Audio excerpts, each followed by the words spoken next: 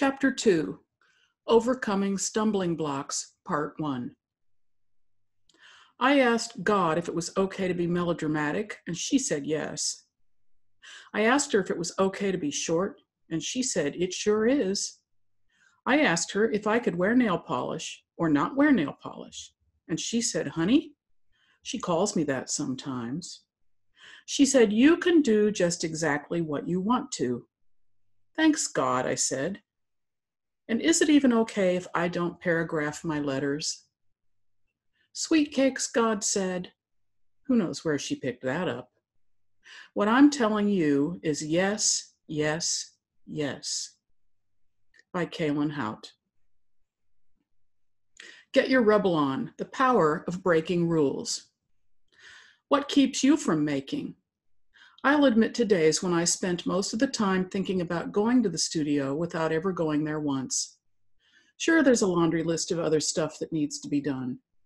Some of it isn't negotiable if you have kids, aging parents, or the plumbing is backed up and the bathroom is flooding.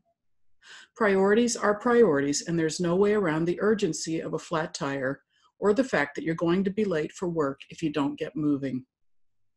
Bottom line, life enters in. But in and around life happening are portions of time just waiting to be dealt a creative hand. Don't you want to grab that time and go? Get busy? Make something? In this chapter, we consider common obstacles that squelch good intentions and flummox budding practices. And we engage a little rebel energy to break a few rules and think about charting a plan. On an airplane, they tell you to put on your own oxygen mask first before helping the person next to you. It's a good life strategy. Engage your rebel energy and protect the time that isn't co-opted by higher priorities. Even a brief stint in the studio has the potential to be a great stint in the studio. You just have to open the door and walk into the room. Obstacles to working. Here are obstacles that keep people from going to the studio.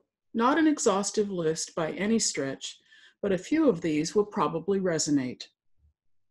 Not having enough time. I've only got 15 minutes, an hour a morning, an hour after dinner. I won't get anything done in that much time, so why bother? Having too much time.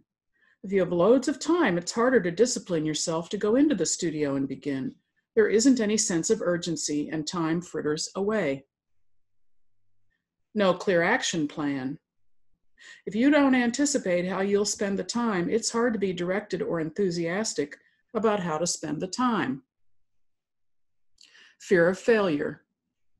What if I spend all that time in there and I hate what I did? It'll be a waste of time. Fear of success. What if I make something great and I get in a show and then I win an award and my whole life changes? We have an amazing capacity as humans to turn something really good into something potentially bad. That is, if I'm a success, my friends won't like me anymore, or fill in the blank. If this resonates with you, get a reality check. Don't you deserve a life populated by people who support you through both failure and success? I can't afford, I don't know where to get, I don't know what I need. This refers to materials and supplies. It's an easy problem to solve as long as you quit feeling sorry and stuck and do a little research. Don't you really want to do this? Now let's talk about Tyree Guyton and the Heidelberg Project. 27 years ago, Guyton co-opted a couple of houses on Detroit's east side. Using a variety of discarded objects, he proceeded to turn 2 blocks of abandoned houses into the Heidelberg Project, recognized around the world for demonstrating the power of creativity to change lives. Several houses were set on fire by arsonists, some rumored to have been set by the city. Guyton and the project participants never gave up. Their passionate desire to reclaim forgotten neighborhoods engages school children, patrons, and residents. You can look up the Heidelberg Project online. Tyree Guyton is a rebel artist to the extreme. Most of us will never be that extreme, and we don't need to be. but most of us could benefit from embracing and encouraging the rebel artist part of ourselves. We've all got one.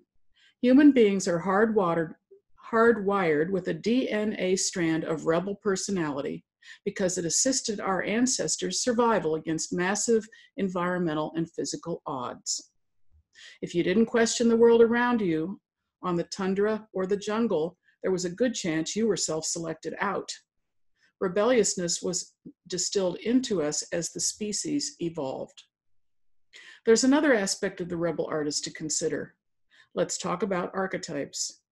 Psychologist Carl Jung described archetypes as universal patterns of human behavior located in the human collective unconscious. Caroline Myss expanded Jung's original precepts in her contemporary writings. Archetypes are symbolic patterns we recognize in each other all the time. We use terms like Earth Mother, or we say someone is a prince of a guy.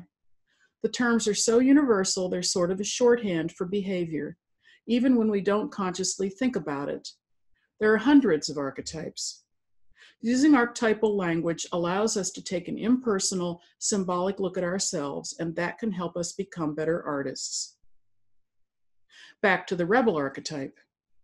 We already have a rebellious streak because of our evolutionary wiring. Add an option to engage the rebel archetype actively in order to strengthen commitment to making, and you are working with powerful energy. Your rebel will help protect studio time and further strength training by supporting your questioning of the world around you. As with all things, this takes practice. Rebelling might be in our DNA, but that doesn't mean we're always comfortable with it. Being a team player, fitting in, these community building postures encourage sublimation of rebellious inclinations. But in the studio, you can't afford to sit back or lay low. Your rebel artist knows you have a right to studio time and gives you permission to break the rules. But first you have to notice the rules as they apply to you. Rules you've embraced consciously or unconsciously that curtail your highest potential in the studio. Only you can actively list the rules of your life. A partner might be able to help, and that would be good because you would both be more conscious of what your agreed upon rules are. Take something simple like doing the dishes.